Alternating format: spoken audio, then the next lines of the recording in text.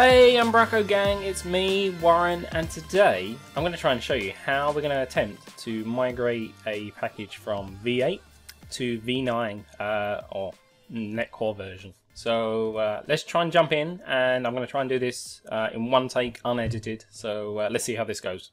Come on, let's take a look. Okay, so I've got some tunes on, and let's jump in. So I have a V8 project. It is a small package that I don't think I ever released, to be honest. But let's jump in and take a look at what we got currently.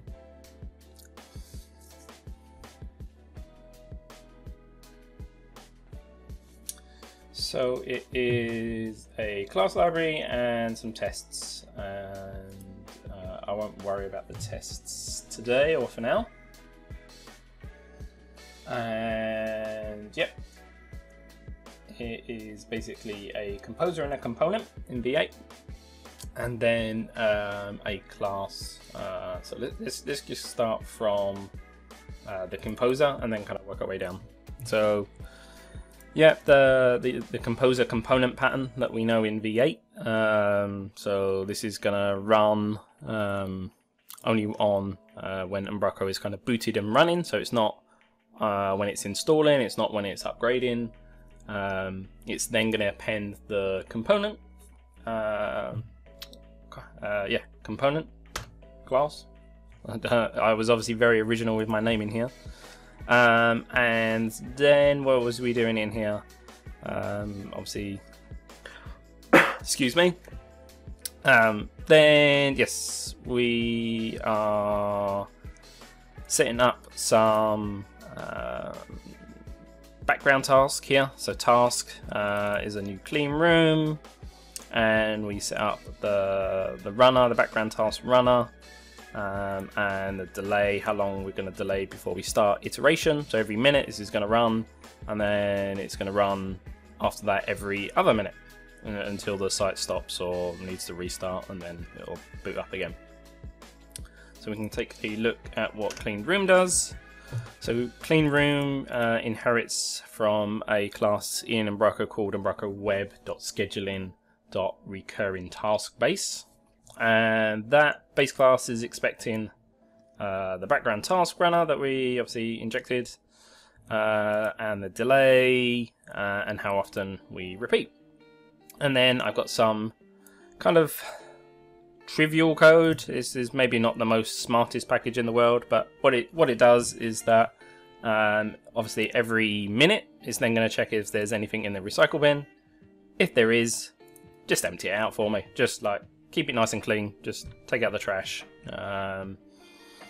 So with that out the way, let's try and migrate this.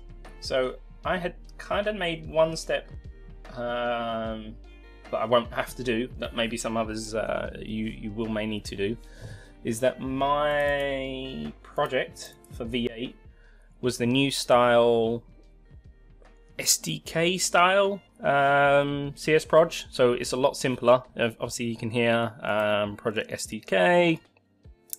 It's set to Microsoft.NET SDK. The target framework is Net 4.7.2, and then this was all for just Nuget packagey stuff, and then it's just the Nuget reference here, so package reference, so rather than a Nuget or packages.config that you may know, we've now got a package reference. So let us, I need to then go to the web. And then on our Umbraco.com, we've got a page for the .NET Core project currently that's obviously in alpha. But from here, I am going to need to add a new Nuget source. And for anyone who then clones my project, I want them to be able to just restore the package easily and not having to run this command. So we're going to add a Nuget.config. That's what we're going to do first. So at the source, we are going to create a new file, and it's a Nuget.config yes, and let's open.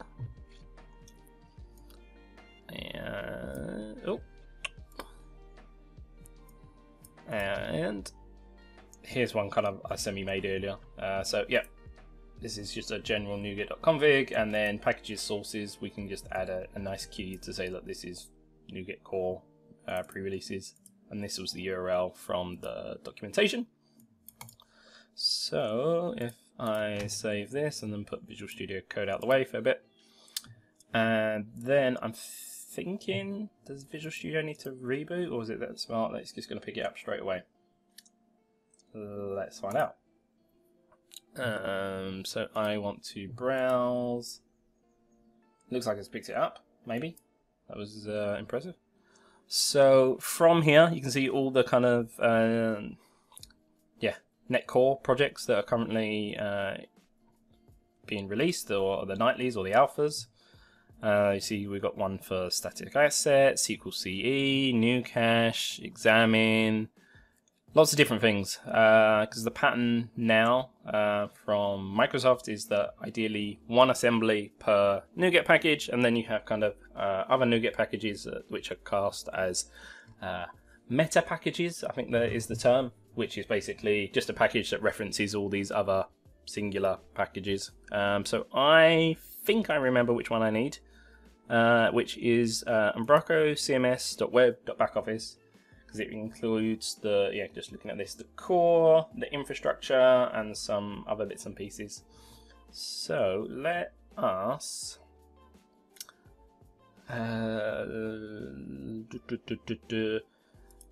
let's uninstall first.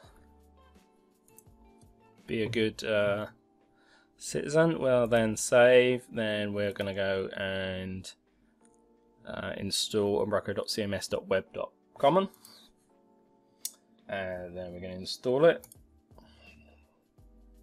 and then we're going to go OK. And now we're going to get a load of build errors. Oh, hang on. Here we go. Maybe not. We're getting some build errors because obviously we've now removed the Nuget references. But look in here, the package restored failed. Rolling back. Umbraco CMS web.common is not compatible with Net 472. Yeah, that makes sense. The package supports Net 5.0. Okay, yeah. Well, let's do that then. Let's change our CS project, and I think I'll have to Google this. Maybe I've got it here, bookmarked. So there's monikers, so to speak. So these are the things that we can copy here. So obviously there was Net 472, which is what I had here, and obviously we want one for what was it, Net 5.0. So there's NETCore at 112. We'll take this Net 5.0. That's looking good. We'll take that and update the CSProj. Then we'll try and reinstall it again.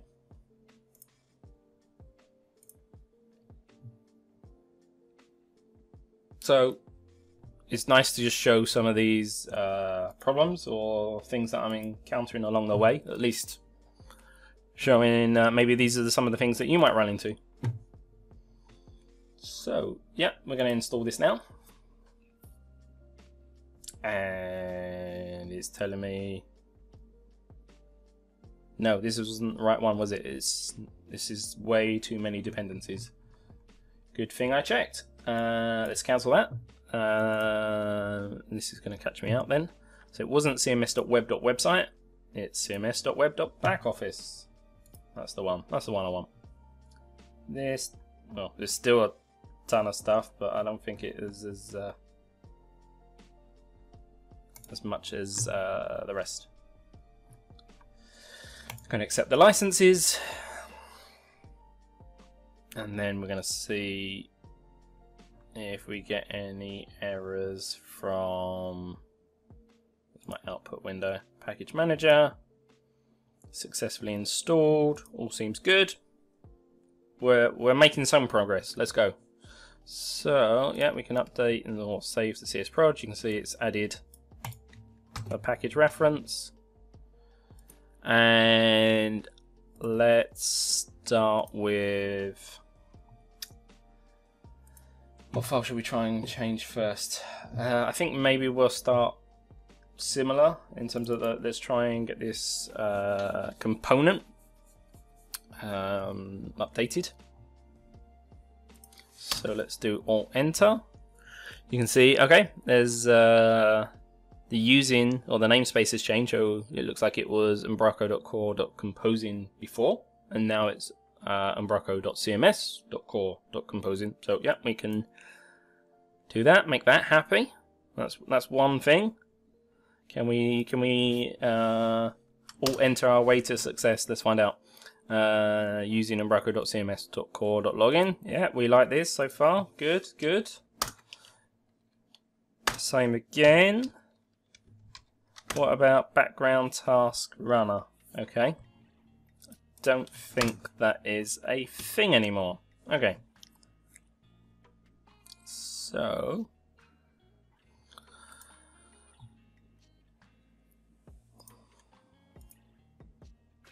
I'm not sure if well, let's save that, because I'm not sure if we're going to need the component, because the way that Umbraco works is that it picks up all the composers and auto registers them with its lovely voodoo magic, which it does.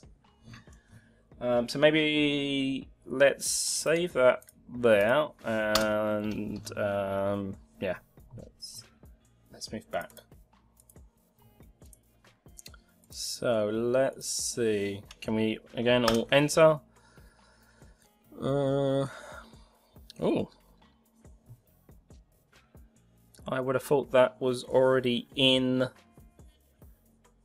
the package as a, well, the meta package that was already being pulled in, but we can definitely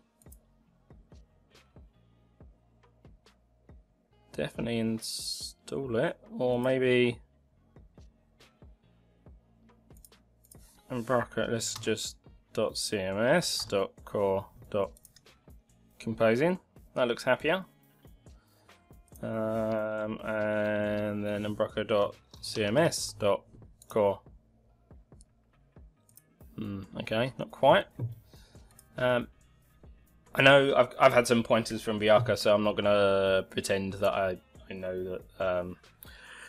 Or surprised that some of this stuff is gone. So yeah, I know for a fact that runtime level attribute is no longer a thing. So let's get rid of that. And let's just comment this out. And let's re-implement the interface rather than... so it's an IUmbracoBuilder as opposed to a composition now. Okay. So we could do builder, and let's see what we've got on builder. Builder, well, we've got add composers, add configuration, cache refreshes. Oh look, we've got components. So I suppose I could components and append, and then I could do append the component like before. This is totally possible. However, speaking to Bianca and some of the other people on the development team, they're saying it's not the best or the most newest or the best way to kind of deal with things, just because this is more Umbraco magic, so to speak. So what they recommend in the NETCore land is in startup classes of a NETCore site and NETCore Umbraco sites. You have configure services, and here the service collection is where you things like add MVC, add Umbraco back office, and maybe I want to follow the same pattern. I want to add, I can't remember what I called this package, add take out the trash package. So maybe it should be like that's what we want to get to. So let's leave it like that. and then let's create a new class. And we will call this, he says, oh yeah, I remember now from my notes, service collection extensions, because it's going to be an extension method. So public static class, and then we are going to have a public static IServiceCollection. All enter, yeah. So yep, Microsoft's dependency injection stuff, and we're going to call it add take out the trash package, and then it's going to extend, or yeah, the extension method is going to be on the IServiceCollection. And then for now, let's just get it to return. It'll help see if I actually give it a variable name. Let's actually just get it to return the same collection for now. Get rid of a load of unusings. Cool. So then our composer, let's update the reference here. Why? Oh, because this is the builder, the IUmbracoBuilder, and maybe it doesn't make sense to add it to the builder, because this is, I suppose, very Umbraco specific in terms of like adding cache refreshers and components and content apps. I suppose I could have extended IUmbracoBuilder here, but maybe it makes more sense for people who are more familiar with NETCore that this kind of stuff is discoverable on the service collection. So we can get to the services collection, I know, from builder.services, and then here, there you can see add take out the trash package. So we can do that, and we can get rid of that for now because that was just really old code. And then obviously older way that does more voodoo, Umbraco, magic. We want less magic, don't we? We really want to know what's going on and try and follow similar patterns that the NETCore projects are most likely doing these days. So with that being said, we now need to port the kind of the background task runner. So when Umbraco boots, the IUser composer is going to auto-magically do its thing. This is the only way that an Umbraco zip package would be able to auto set up the services and add things to collections, similar to how we do today in V8. So you have a composer that does the voodoo magic. If it was just a Nuget package, then you would kind of try and avoid this user composer altogether, because the best practice, or the most common way to deal with this is that, yeah, you append, like I said before, you append stuff to this service collection. So in your startup class, when you're doing configure services, you would just be like services.add take out the trash package. So again, this is all just doing what we'd potentially do in the startup class, but as an Umbraco zip package can't modify the startup class for people, hence we need this magic voodoo way to auto magically register it. So that's what we're doing. That's the approach we're taking.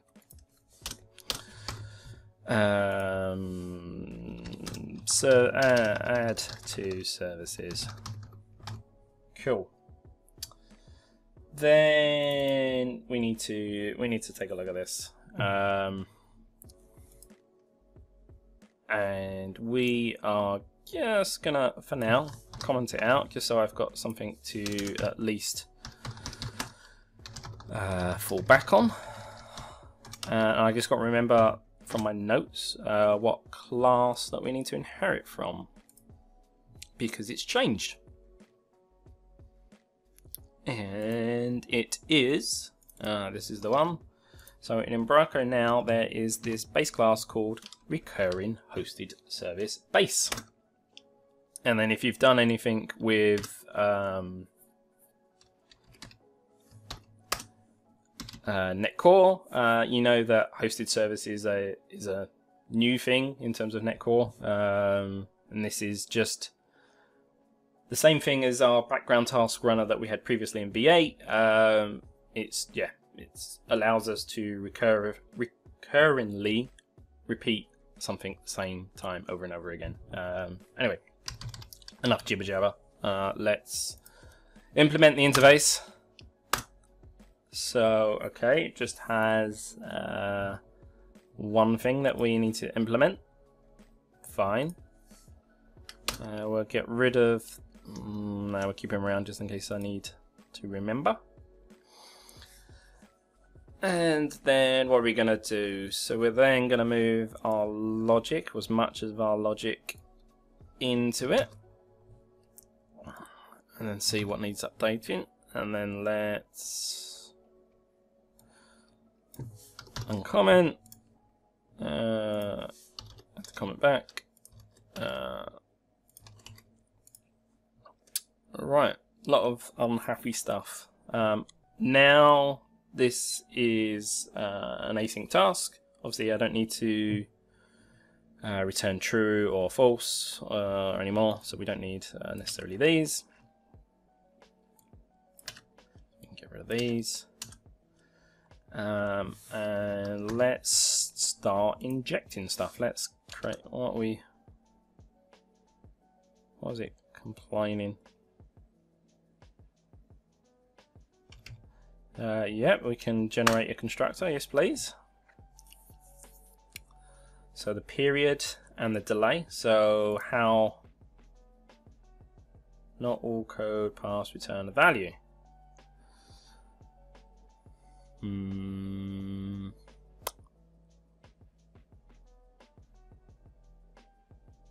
Okay, well we'll pick that up in a minute. Let's inject stuff because that's where my brain was going.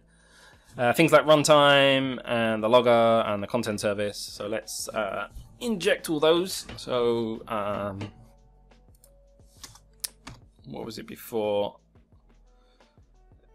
It was an IProfillingLogger, but I think it's just ILogger, and then we pass in a class, and we'll call this logger, and or enter our way to success. Extensions, Microsoft extensions.login. Yep, that looks good. And then we're going to have a logger that is equal to excuse me, logger. And then we'll again all enter. Perfect. Good. Next thing, let's take a look. What do we need to do to change these login methods? Logger dot. Okay, so rather than debug, it's log debug. Fine. And works a similar way as our logger in V8. So we can still give it a message template and then pass in parameters to replace it to make Serilog and that kind of structured login still work. So that's all good. Not that this did any by the looks of it. Nope. So we can just copy our string and then get rid of that. Right. So we're a little bit closer. And then we're going to do log debug again, and then right. What about trace duration? Logger dot log trace begins scope, formats the message and creates a scope. Log critical. No. Okay. Well, we'll come back to that. Let's get the content service. So IContentService is content service. Or enter using Umbraco CMS.core.services. Yes, that sounds good. Content service equals content service. So you can see so far, hopefully this isn't too daunting. I know my package is not huge, but so far it's not been nothing too major. And hopefully you've been able to follow along in terms of the changes that have changed from V8 to V9. So we've got the content service. Why is this not having recycle bin smells? Have we not got this method anymore? Okay, it's an extension method that's been moved into a namespace called Umbraco.extensions. Let's add that then. Perfect. And the empty recycle bin is still around. Cool. And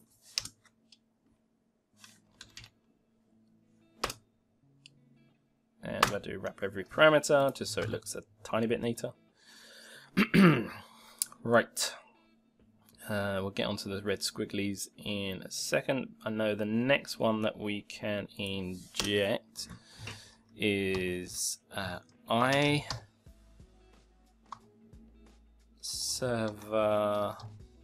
not registration.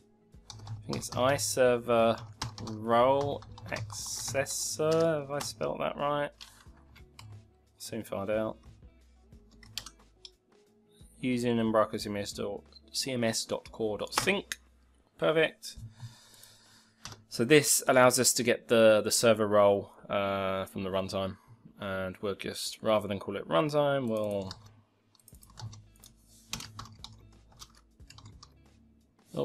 it's in my equals.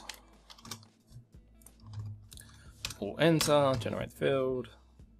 Right. So in the switch, so in IServerRoleAccessor, we can get the current server role.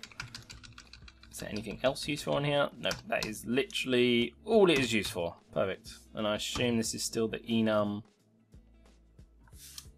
as before. We'll soon find out if there's freaks. Can it fall from one case label to another? Okay.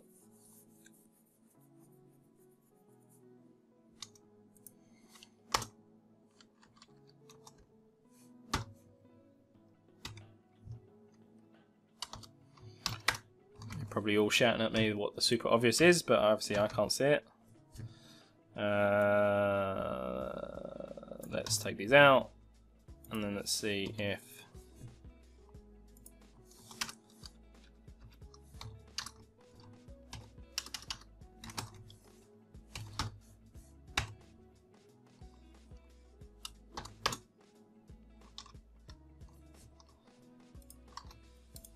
why is that unhappy? Can it control fall through from one case label to another?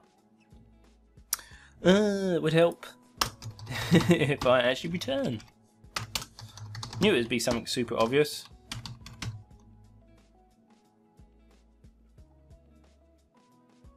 And we can probably make this an async task. Is that the right?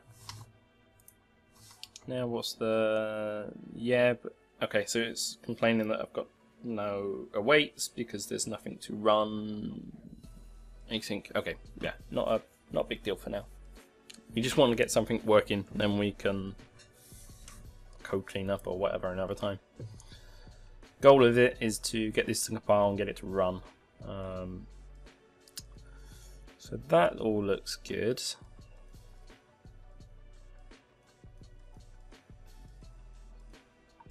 So the trace. So I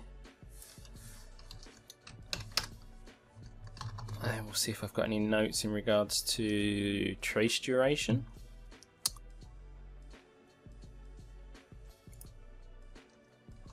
Let's just quickly, yeah, okay. So IProfillingLogger is still a thing. Just having a quick nose. So we'll IProfillingLogger, and I don't like this being called IServerRoleAccessor. This feels weird. A bit too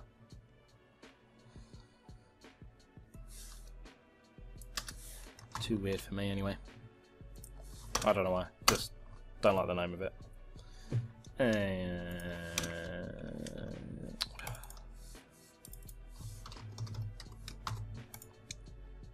So how about underscore profiling? Haven't set it up yet. That would make sense. Profiling logger equals profiling logger.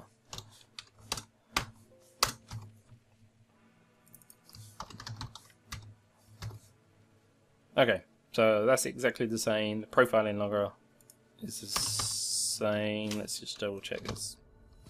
It's got debug duration, trace duration, but in terms of using profiler logger at the same time to do the log messages for debug, that's moved out into the iLogger, the implementation from Microsoft.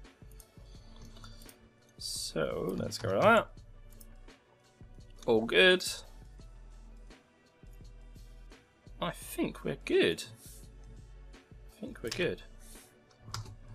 So let's get rid of unnecessary using statements. Now the goal of this now is to, when we call our extension method, we need to do something with it. So we need to register it in the services. And we could, I'm just getting some notes because this is not cemented in my head just yet. But so we could services, there we go, add hosted service, because if we just quickly jump back to clean room and recurring hosted service base from Umbraco, if we F12 into that, and yeah, okay, accept the decompiler warning, you can see this is an I-hosted service that implements. Perfect. Okay, so then add in hosted service. Assume we can give it a type from memory. Yep. So then we can probably just do clean room and be done. That's it. So when we called out this, when the composer automatically registers, it's then going to add or call this extension method. And this extension method is going to register this hosted service, which is, in our case, the background task stuff in V8 or V9. So that looks good. So what have we got in here? So we got some defaults. So apart from that, we can, because all this is doing, excuse me, all this was doing is that the composer was then calling the component, and then the component was then initializing the background task runner. Okay, doesn't look like we need any of this anymore, so we can just delete it. Let's get rid of it. I don't want it no more.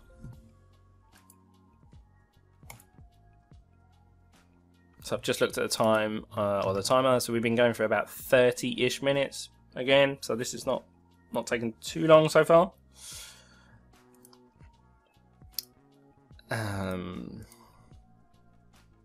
I suppose we're going to clean room. Maybe we would like to actually set some defaults. Yeah, we could.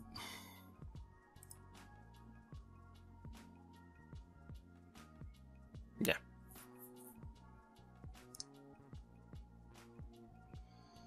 So this could be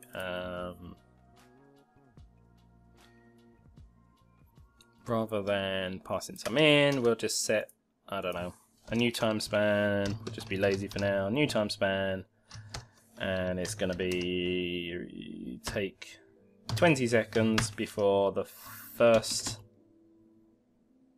It's going to run every 20 seconds, sorry. And then the delay is the second parameter. I'm going to give it a new time span, and it's going to be only take 10 seconds for the first iteration to kick in. after the site boots up. Right, let's add some breakpoints, and then let's add a test site. Let's see how far we've got. So if we just go back to our page on our Umbraco. Yeah, on here there is, here we go, .NET New templates. I've already got these installed, and with .NET New templates, there's a setting in Visual Studio which I'll quickly show.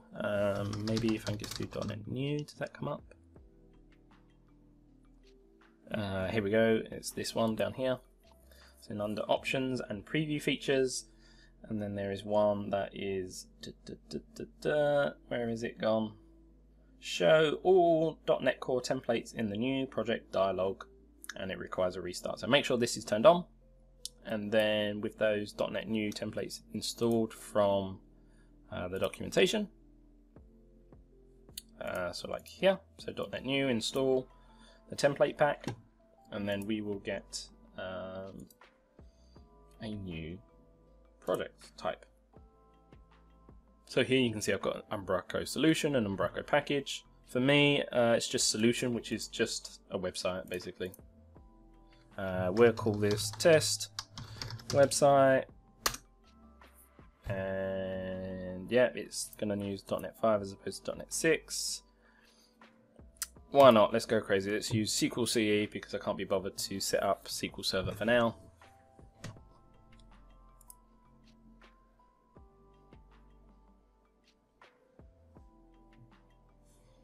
And let's just get this site up and running before we add the project reference to the example site.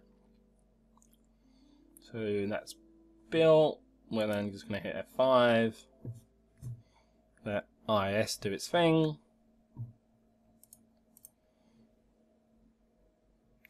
So this is the SSL thing, and I think this is just something on my machine, I believe. So I know that. Let's just double check though. Under properties, launch settings, SSL port is 5001, IIS Express is on 5000. Yep, so we can just connect to that, and we could also probably just turn off SSL. So in here, under I suppose where it's running, it's not too heavy. In here we can then go to it's not build events, is it? Where does it live?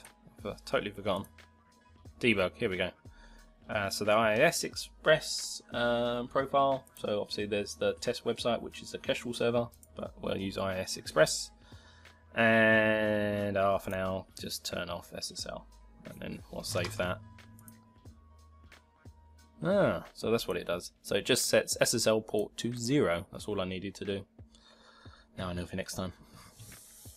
So yeah, if I F5 or press play, then let's get the site going.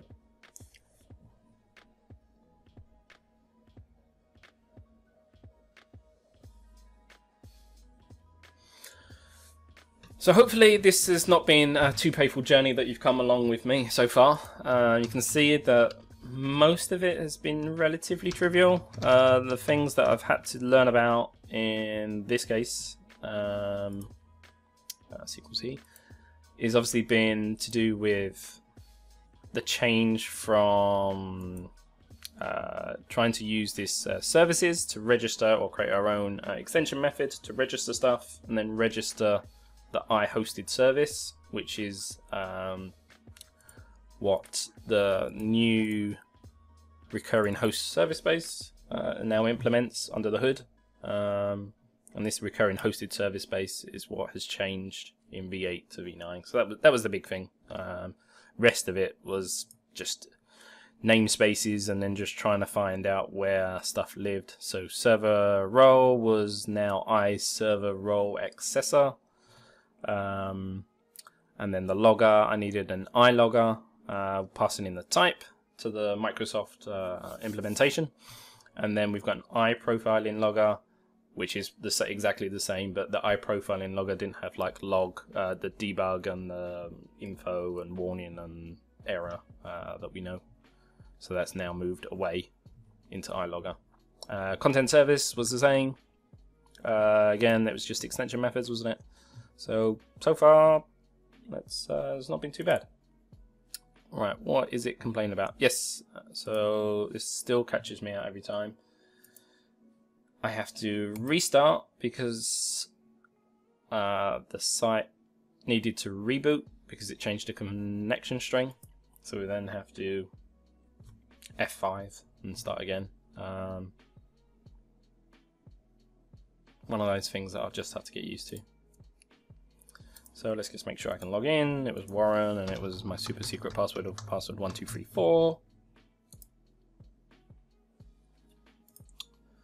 I don't want the tour for now. Okay, let's just create some doc types. Yeah, okay. We'll make a super boring one that's called page, and it has got content, and then it's just got a header that is a text string, and is allowed at the root. And let's save that. And then we'll update the template. So it's h1 at model, not capital M, model.header. Perfect. So let's quickly create a page.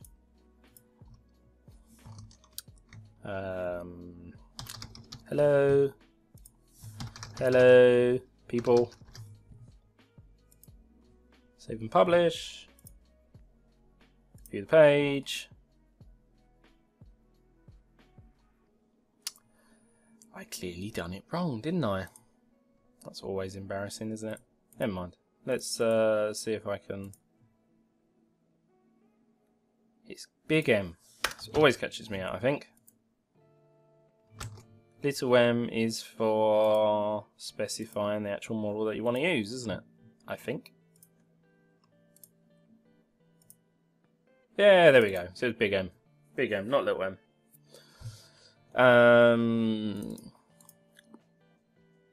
So, next thing to do is to stop this, and then we're going to add our project reference. So, right click, dependencies, add project reference. We're going to add project reference to take out the trash class library.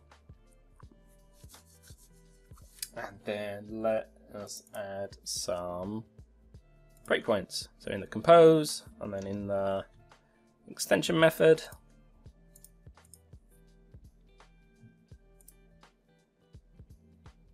Yeah, that looks good. And then in clean room, we've got a breakpoint for when it wants to try and run every 20 seconds after the first 10 seconds. So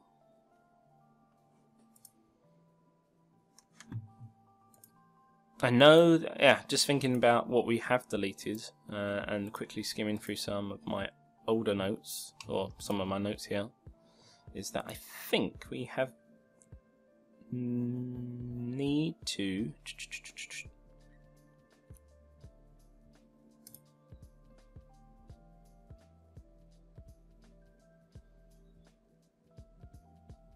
no,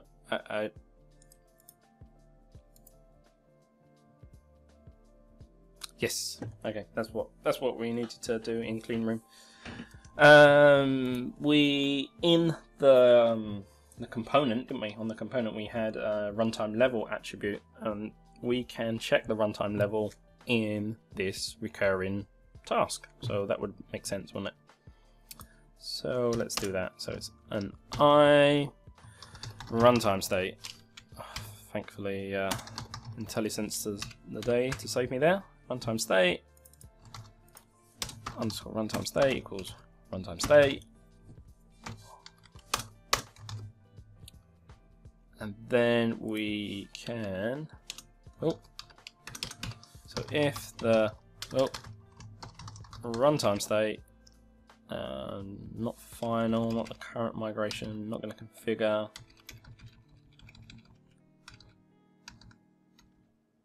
If the runtime state level is not equal to not booted, run. So we only want to do this when it runs. Then, if it's not the run level, so it's booting, it's installing, it's upgrading, or it can't determine for whatever reason, then it's just going to exit out early. So yeah, there we go. We've now re-implemented that kind of attribute that we deleted. So we can save that. Then I think it's now good to go to fire up the site, see what happens.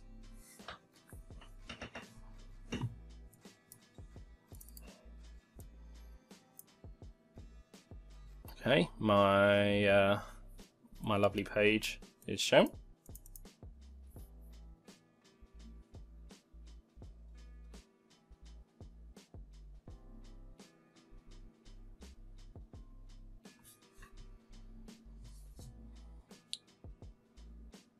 That was clearly longer than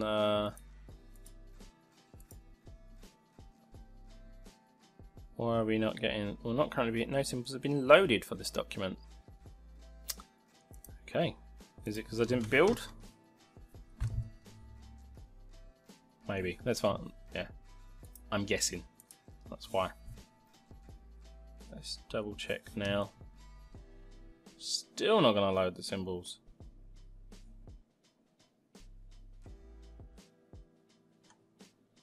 Odd, odd, odd.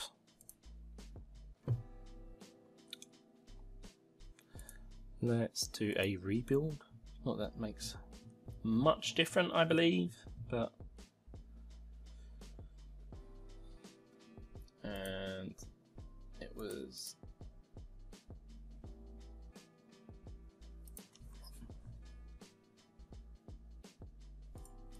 I could have sworn I added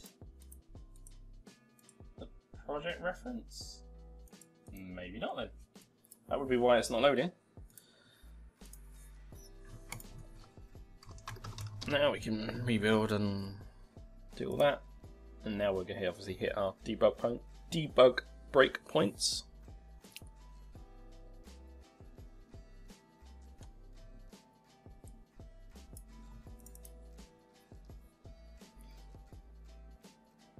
So compose, yes, sorry, the user composer kicks in. Okay, so I've just found out that the same key binding F10 to obviously step through is the same key binding for my lovely screen recording software. So let's use the buttons for now. So this is calling our extension method. And it's going to add our clean room service. And then we can just F5 or continue. Again, I probably won't use the keyboard. Probably end my recording again. Yikes. So, oh, there we go. So we can now see that this got registered. It got run after, yes, say 10 or 20 seconds, whenever I've set it up here. And you can check the runtime state level. Yep, it's set to run, so this is going to go through. What's our current server role? It's unknown. Does not run on servers with unknown role. Oh, but we'll come around and hit again.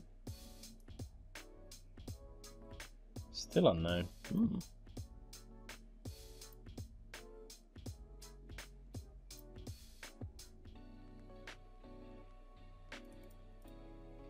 Oh, there we go. Single. Maybe a 10 or 20 second is maybe a bit too keen, and it's not quite figured out what the server role is just yet. It's probably a bit low. Maybe I should set it a little bit higher. Anyway, we can check if the recycle bin has got anything. I know that it hasn't. So let's just continue and let's Put a breakpoint here, and let's get rid of this one. So we now this kind of at least registers and is kind of calling itself. Let's stop and let's modify a few things. So a delay, let's give it 45 seconds, and then I don't know, repeat every minute.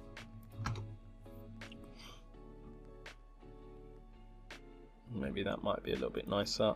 And just trying to think, is there anything else? Yes, we're actually gonna test to see if this actually deletes something, aren't we? So let's run the site again.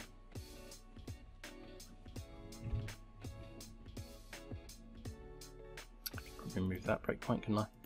And continue. Yep, and again, it's just adding it to the collection of stuff of services into the container.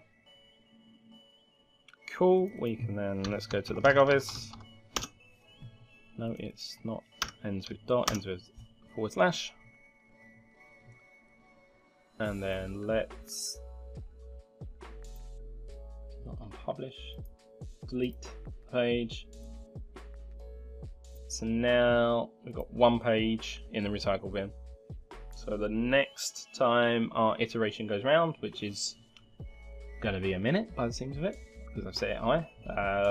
Yeah, obviously in a real world scenario, if you was ever to use this kind of package or code, yeah, I don't think you'd really want your recycle bin emptying out every minute. That might be a bit annoying for your end users. However, maybe if you set it to every 48 hours or something, that might be a little bit different, or once a week. That might be something a little bit useful. But yeah, we have hit the breakpoint because yeah, it knows there's something in the recycle bin. And then I'm not going to hit F10 on the keyboard and stop the screen recording this time. I'm going to use the button. And now that that's performed, we can let's continue. And then let's refresh or reload the recycle bin. Ta-da, it's gone. So we've managed to port our package from V8 to V9 and it works. There's a couple of things I could do to improve, but I noticed that we're probably getting close to the hour mark, and maybe it's best to save it for another video, is that we could try and introduce some configuration for how often this repeats and how often, or the first delay before it runs. So these two properties here, these two time spans, it would make sense if we could configure it. But for now, we'll leave it there. Hopefully, you've managed to follow along and see the process that I've done and see the same stumbling blocks that I've come across. Enjoy, have fun hacking, and I look forward to seeing more of your V9 packages being ported over. Have fun. Any questions? Get in touch. Cheers. Bye.